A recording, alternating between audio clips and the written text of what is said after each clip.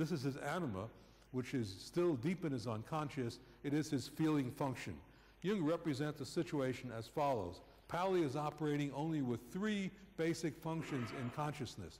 The fourth is mired in the unconscious, deep in the unconscious, and so can lead to energy surges, which can constellate archetypes, which can bubble up into consciousness as archetypal images or symbols. And Jung warns Pauli at this point that there will be a play with images, and some of these images will be quite terrifying, but stay with it. The end result is a reconciliation between apparent irreconcilables, in this case, the conscious and the unconscious.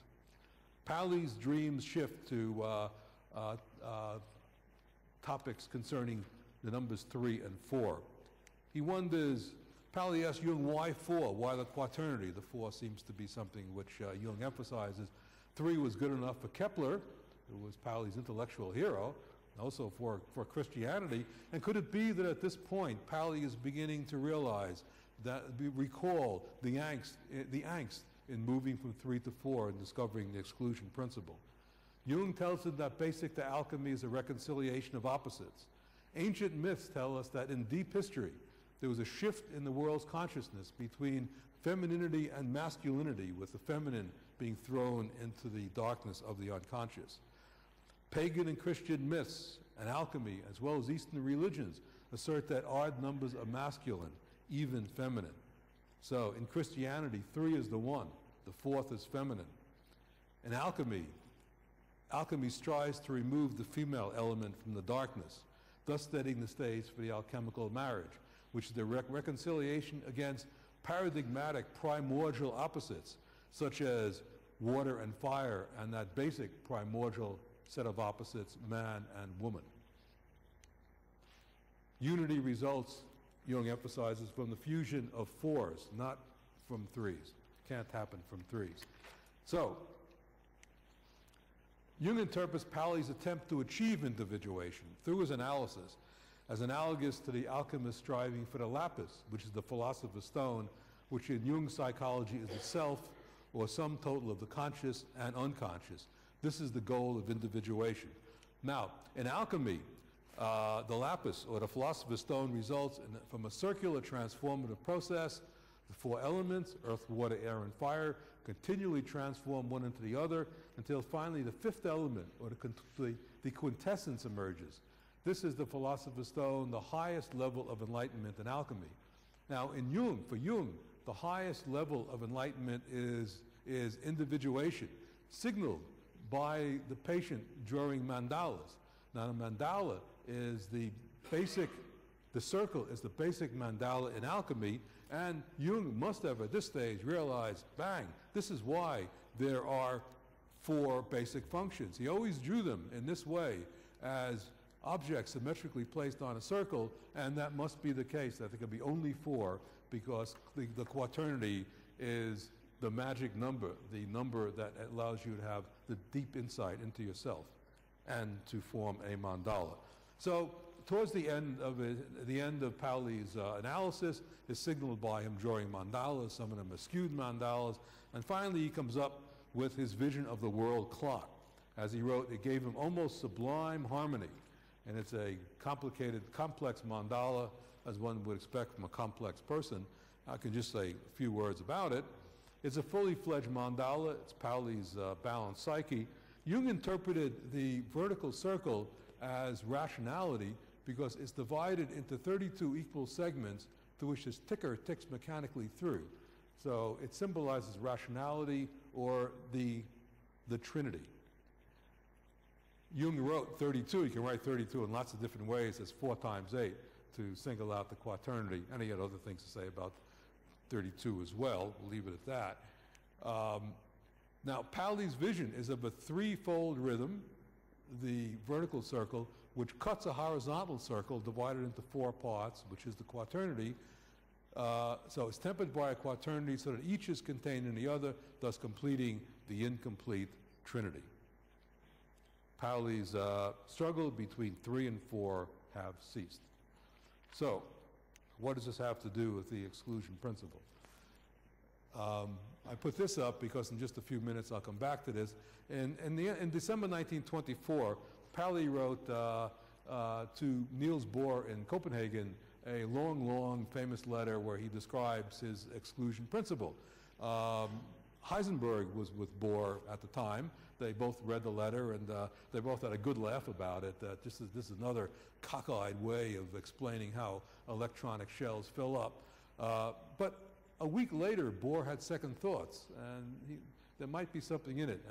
And he signaled that there was something in it to Pauli when he wrote, "This is complete insanity," meaning it's good. Now, in 1951, Pauli wrote a letter to his one-time assistant and very close colleague, his closest Jungian colleague, Marcus Fierz, to whom, incidentally, Pauli never personally told that he had been analyzed face-to-face by Jung. That's how much of a secret Pauli kept it. And in this letter, Pauli emphasized, as he put it, the main thing in discovering the exclusion principle was to go from 3 to 4. Then he continues. Thus, on the psychological line, this time I have once again bumped into the problem of the transition from 3 to 4. In neither case was it by any means Mr. C.G. Jung who suggested it to me, nor was there any deliberate conscious intention. Consequently, I am rather certain that objectively there is an important psychological and perhaps natural philosophical problem connected with these numbers, namely that 3 and 4 are archetypes. So Jung's analysis drove home to Pauli why he was having such a difficult time in discovering the exclusion principle. He was not only grappling with the physics problem, but also with his neurosis. He moved from 3 to 4 in the physics problem, moved from 3 to 4 in curing his neurosis too, namely pulling the fourth basic function or feeling function out of the deep unconscious. So in this case, Jung's analytic psychology gives some insight into the creative process. Let me continue with some of Pauli's dreams. In his waking life, Pauli was always preoccupied with notions of symmetry, whether it was in physics or in psychology, that is to say, the unconscious and conscious being mirror images of one another. In 1952, Pauli happened to be working on complex symmetries in quantum physics, and he had a dream. It's an illustration by an artist colleague. The dream was that Pauli was he dreamt he was walking in the constellation Perseus, and he encountered the double star Algol in a particular way. He encountered the double star as mirror images of one another. And so this got him thinking that maybe he should look into mirror symmetry in physics, although he recalled some years later there was no call for doing so. And then he got to think about two other reflective symmetries: charge conjugation, where you replace matter with antimatter, and time reversal, where you change the direction of time. And in 1954, he came out with another one of his great insights, CPT symmetry, or the CPT theorem, in which if you apply CP, parity, meaning mirror reflection, and T, time reversal, and charge conjugation to the equations of physics, you should get the equations of physics back again.